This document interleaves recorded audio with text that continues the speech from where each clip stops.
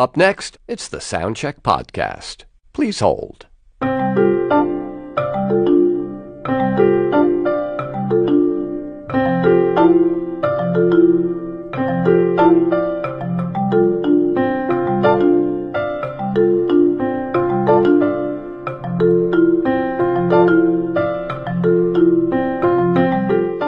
Your ears are very important to us. Please hold on, and our program will begin shortly.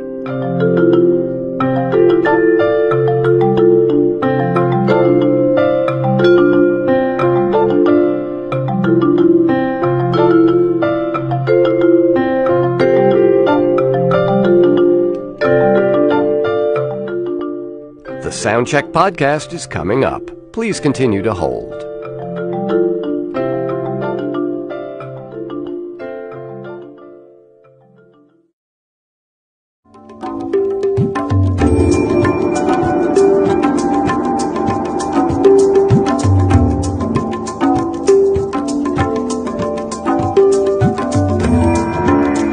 From newsounds.org, it's time for another live performance in the series we call the Soundcheck Podcast. Streaming live on YouTube and Facebook, I'm John Schaefer.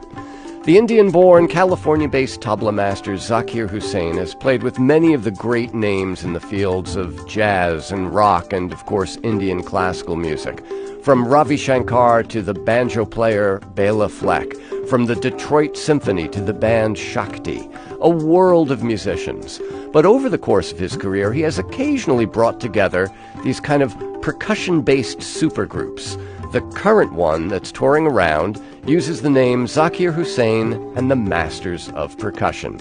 And some of that current lineup has joined us here in the studio today. In a little while, you'll get to hear the sitar player Niladri Kumar. But joining Zakir Hussain in this first improvisation is the terrific jazz drummer Eric Harland. Here they are, live in our studio.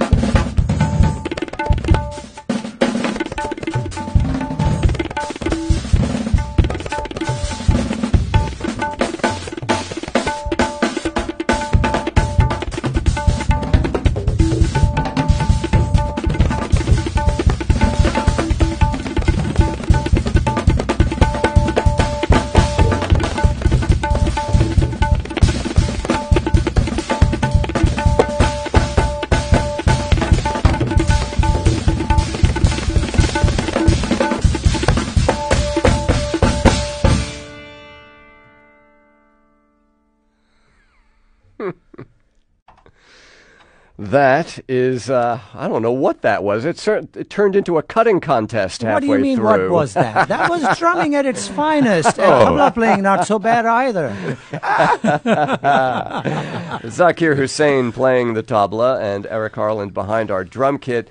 And that really was almost like a conversation, you know, where you would make a statement, Zakeer, on the drums, and then Eric would reply to it. Well, I would say all improvised form of music is conversation, and it has to be. I mean, you're talking, you sitting in the dressing room, hi, hello, how's your watch? Oh, I like your new iPhone, and, you know, all that stuff. And then you go on the stage and you carry on the conversation. You just change from speaking English or Hindi or whatever to speaking drum or melody. Mm-hmm. And that's what happens. Well, and the tabla can do both. I mean, that's one of the great things about it. It can. You know. I can say dagenakat titikata gadi titikata gadi gene dadi dadi da titikata nakat. No? You just lift your hands. Eric and say, just throws his hands up. I am not joining this one. It's called surrender. But those are called the bowls, they those bowls, syllables. Which literally translates to speaking. Mm-hmm. So when they used to listen to music, the teachers, when teaching a student, would say bowl, meaning speak. Mm-hmm. And then he would sing these rhythms. And then the student has to repeat them back. So he will bowl some words, and then the student will bowl some words, meaning speak some words. So literally it means to speak. Mm-hmm. And then from there the word stuck, bowl. Right. and each syllable has a different stroke of the drum associated with it. Different parts of the tabla has different fingers hitting it, right. And each of them are assigned different tones and notes. Now, Eric, I mean, have you done anything like this before? I mean, we've heard you in a lot of different, this is not your first rodeo here in our studio, and, you know, each time it's been with a different ensemble, but the language of jazz has been sort of common to everyone that I've heard you play with. Have you done anything like this before? Not in the same genre field, I should say. Gracious master guru Zakeer has invited me to share the stage with these fine, wonderful gentlemen. All right, and, enough. It's great, but it's a completely different world for me. But I'm enjoying the experience of gaining awareness, knowledge, and understanding of the way that they interpret rhythm.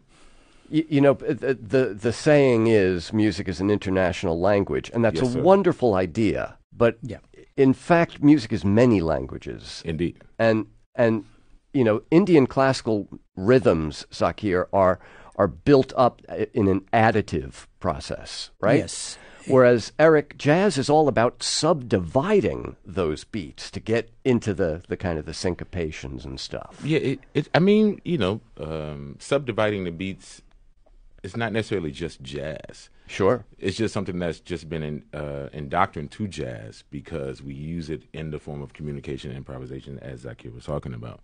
But subdividing is the world language of rhythm, and that's what Zakeer is saying, is that's what they're playing. And I believe at some point, because I feel like their language came first, that we adopted it as jazz language. Because, you know, if jazz is American language, then, you know, definitely Mother India has been here longer before America. So we definitely took the language from them, and then we, you know, indoctrinated it into our own, you know. Well, there's a word that my father used, and it's a word that is commonly used even in like the Middle Eastern drumming and Indian drumming, and the word is called taqsim. And taqsim actually literally means to distribute. So when you're starting to play rhythm, you distribute things around. And that can also, the flip side of the coin, be subdividing. Right. So that is a common factor, or at the core of being a drum improviser or a rhythm improviser or even a melodic improviser. The difference is, as a sitar player, Niladri Kumar will subdivide the notes and put them in different combination and permutations, lengthwise being different through one beat to the next beat to the next beat. And we will do pretty much the same thing. Now, you mentioned your dad, who was the legendary tabla player Ala Raka. who accompanied Ravi Shankar 50 Yes. years ago at Monterey Pop and Yeah. at Woodstock, and this particular tour, you were telling me, celebrates a very special occasion. Yes, April is April is a blessed month for Indian music, and that is because on the 7th of April we had Ravi Shankar's birthday. Then on 14th of April we had the great Ali Akbar Khan's birthday, and on 29th of April is my father's 100th birthday. Next year it will be Ravi Shankar's 100th birthday. So so they all were born in April. So this tour is a celebration of my father's 100th birthday, which will finally be celebrated on his birth date in Bombay, where there is about 100 musicians coming together to have a big bash and enjoy music through the day. We'll start at like 7 in the morning and go all the way till 10, 11 at night. Wow. But you've always done these sorts of percussion things, going back to the Diga Rhythm Band, Planet Drum with Mickey Hart, your own rhythm experience. What is it about putting together drummers from all these different parts of the world that continually appeals to you? Well, what's important to me is for people to understand that underneath all that's being displayed on the surface lies the pulse or the rhythm that is the carpet on which everything is put. And so that's important to be recognized. And at the same time, the importance of what the contribution of rhythm is in a music performance. In the olden days, in India, even as recent as 1960s, you never knew who the drummer was on a record. Really? Yeah. Well, your dad changed that. That was changed by people like my father. And suddenly people started recognizing that tabla or any kind of a drum is just as an integral part of a concert as the lead horn player or lead piano player or a bass player. And in fact, the rhythm section is what the way I describe it. The rhythm section is the chauffeur in a great car called a song. And they will chauffeur and drive it on a highway, making sure that there are no potholes, avoiding any kind of distress on the road, and smoothly bring the song to its final destination. Yeah.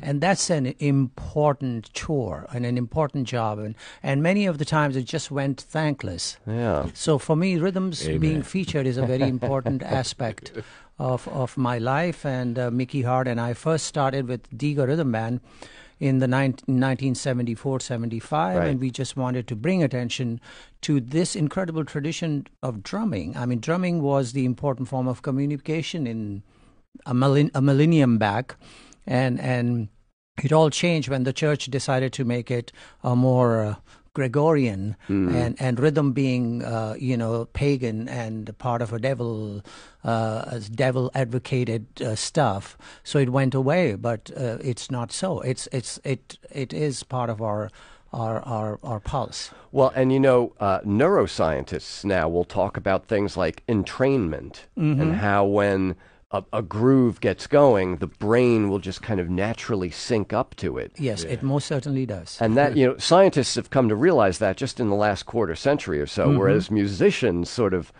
intuited that, I think probably 2,000 or 3,000 years ago. Yes. There's an organic understanding of the natural force in the power of music and rhythm, and that has been passed on from generation to generation to generation. Right. Unfortunately, the academic world was not part of that passing on. They were passed out somewhere. All right. Now, let's bring Niladri Kumar into the conversation, because Niladri, your role in a percussion ensemble is a little different from what a sitarist would normally be, right? Well, yes, kind of. But at the same time, as you know, like there are two rails that it takes for the train to run. So one is melody and one is rhythm, and they somehow have to be aligned in tandem at times. So even when I'm not playing probably a very structured pattern or rhythmic phrase, but there's still some kind of a pulse ingrained in the melody, and vice versa. Yeah. So it's a well, you guys are full of kind of travel metaphors, you know, the chauffeured car. Well, we've been and on the tour for the train. last 1 month, it's like we've been on the bus. Planes, trains, and automobiles. Right. But Niladri is Mr. Kumar, if I may say, is one of the great examples of the prosperity that Indian classical music is enjoying. The young musicians that are representing the music at this time in our lives are just phenomenal, just unbelievable and scary. Well, and this is the many times that you've been in our studio over the years, Niladri is the first person you've ever brought back. Yes, this is the second time. Yes, I mean, and there is a reason behind it. I mean, he's not just a melody player; he's a rhythm player. Yeah, and the sitar, being a strumming instrument, has a rhythmic ability, right. like a banjo would, and he's able to utilize that and mix it up with us, on equal ground. I mean, and it's great to have that kind of melodic rhythmic backup behind us. It fills us with confidence. We rotate around it, and it gives us the centering force needed. Well, we are speaking with Zakir Hussain, Eric Harland, and Niladri Kumar, all of whom are performing tomorrow night at Town Hall as part of the Masters of Percussion presentation from the World Music Institute, and as Zakeer told us, celebrating the 100th anniversary of the birth of his father, the legendary tabla player Ala Raka. Let's put the three of them together for another live improvisation here in the studio.